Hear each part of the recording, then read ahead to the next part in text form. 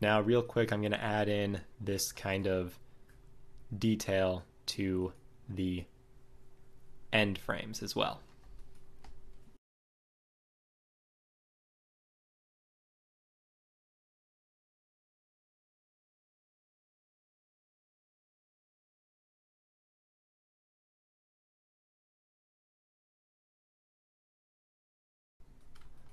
Some other triangles that we can delete are the ones going around the inside of the container here, because we're never going to see those.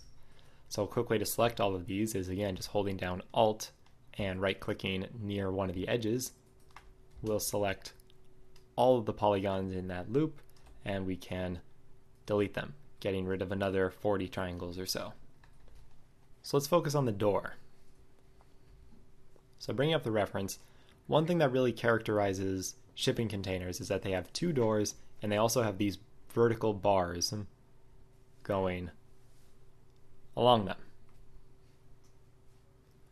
So we're going to make that, but we're going to add a little bit of a sci-fi twist here. Now the way we're going to do that is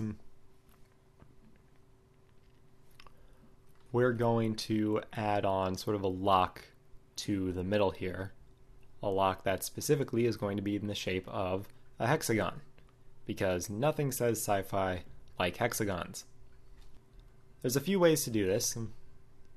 You can do it with either booleans or just with very precise measuring. I'm going to do it with precise measuring because booleans aren't very clean, especially when you're doing modeling for games. It can very badly damage your topology, and I try to stay away from it as much as I can. Here's how we're going to do this. I'm going to add in a cylinder, and this cylinder is only going to have 6 sides. It's going to be a hexagonal prism. I'll scale it down. I'm going to move it here to the end. I'm going to rotate it 90 degrees in the x-axis. Scale it down, it'll be about maybe that big. Now this door is not ever going to open, so it is okay. We do not actually need to model 2 separate doors that meet up in the middle. We can imply the seam that will be added from there being 2 doors into the normal map. We can add sort of a bevel that implies there's a vertical seam going up here that this hexagonal locking mechanism is covering up. Make that a little bit smaller.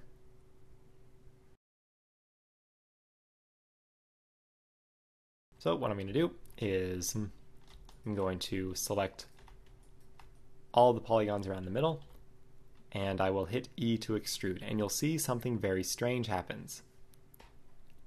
The faces are not extruding along their proper normals. Why? Well, that's because we haven't applied the scale to our model yet.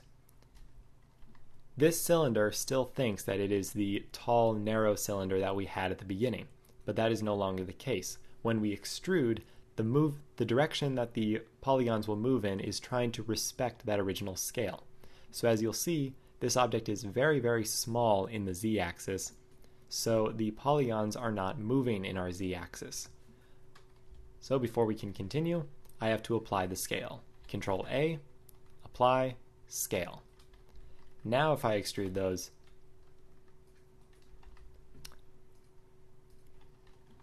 there we go.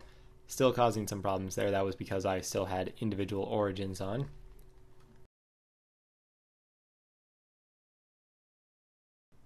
There we go.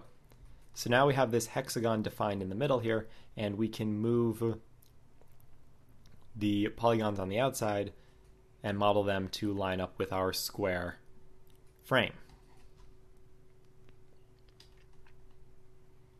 I'm going to scale these a little bit so they're a bit closer to the hexagonal core, and I can do that really easily by hitting S, Shift Y.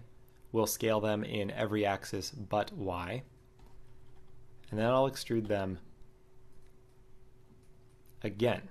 Now these polygons are actually going to line up with the middle here.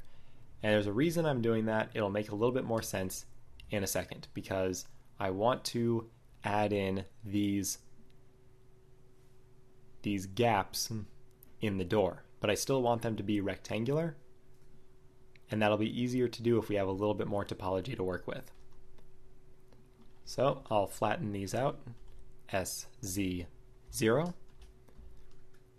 and then move them up.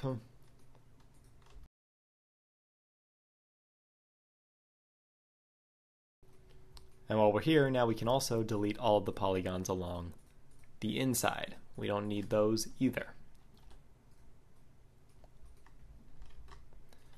Change my selection mode to vertices. Again, that's Control Tab to change your selection mode. And I'm going to move these up until they're level with this vertex up here.